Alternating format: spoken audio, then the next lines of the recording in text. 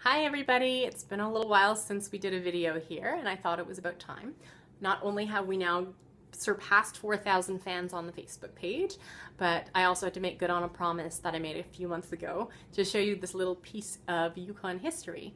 So this is a song that I was invited to learn, and it was found in the archives of the MacBride Museum here in Whitehorse, and it's called Cat Train to Canol. It was written about the Yukon, and I will write a little bit more about the history of this song in the description for the video. But here I am at my new piano in my living room, and this is how it goes. You've heard about the Chattanooga choo-choo train and the midnight train to Alabama, but I'll make a bet that you've never yet seen the strangest train in all of the land.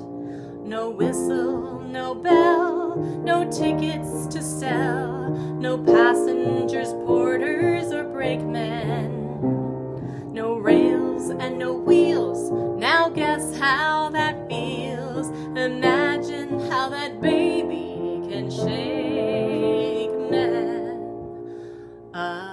Aboard a cat train to Canol, 1,000 miles of muskeg and snow. Gotta keep her moving 20 hours a day, or we'll never get to Canol. Ice breaks up about May, and if we don't get there by that day, we'll be just another of the many who failed to take a cat train to Canol. Lost one cat, have to tell you about that.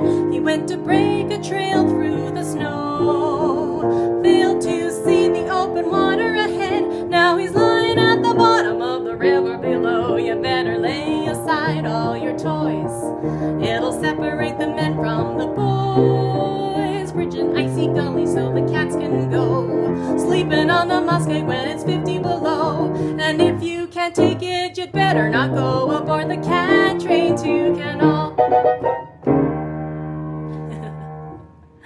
I hope you enjoyed it as much as I loved learning it.